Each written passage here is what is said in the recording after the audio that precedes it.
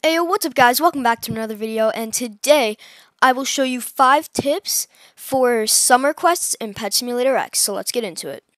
Alright, for the first quest, say one of your quests is Dark Matter 1 pet.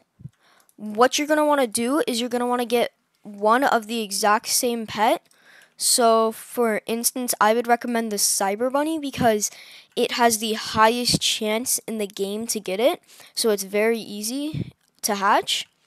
And get a bunch of rainbows, and I'll demonstrate.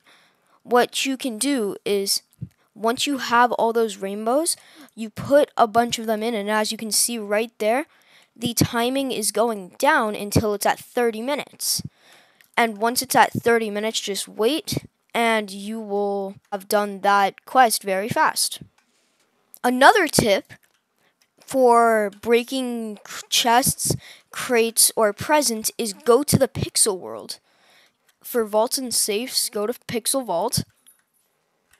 For crates and chests, go to Pixel Alps. And for presents, go to Pixel Kyoto. Another tip is for the diamond mine.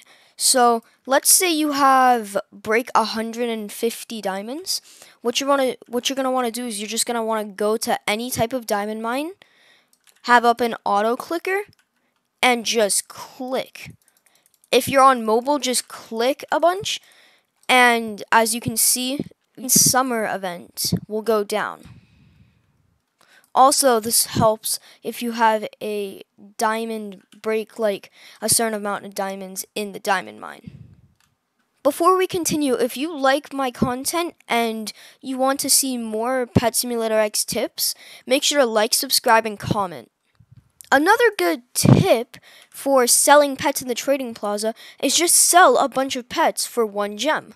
A bunch of people will immediately buy them, and it'll go by super fast.